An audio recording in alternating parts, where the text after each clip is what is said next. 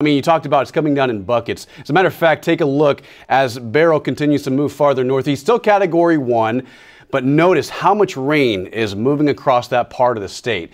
And we call these training thunderstorms because they come in one after the other. They don't stop.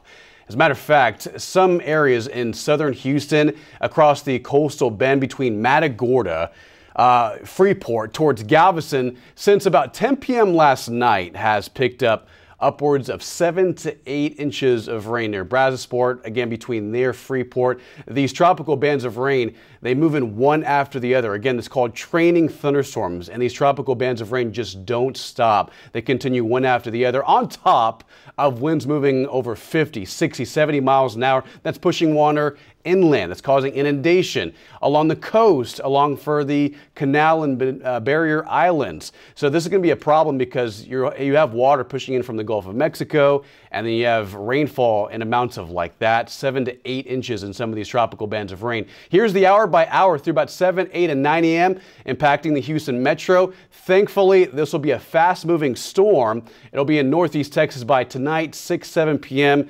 as a likely tropical depression.